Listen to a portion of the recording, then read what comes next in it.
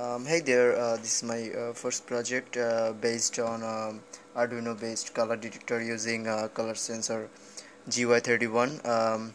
You can see this is the sensor here, okay, which will sense any color, not any color actually, only red, blue and green.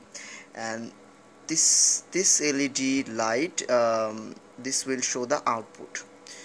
And you see the Arduino over there and the breadboard here and some wires.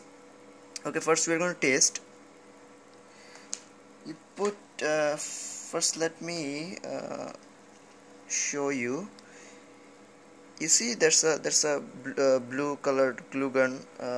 If I like put it in front of it, so they see the output is blue because the glue gun's color is blue.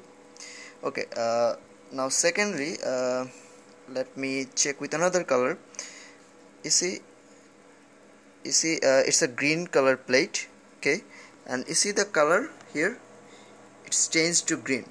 Okay, so this is the project. Now I'm going to show you how I made this. Okay, so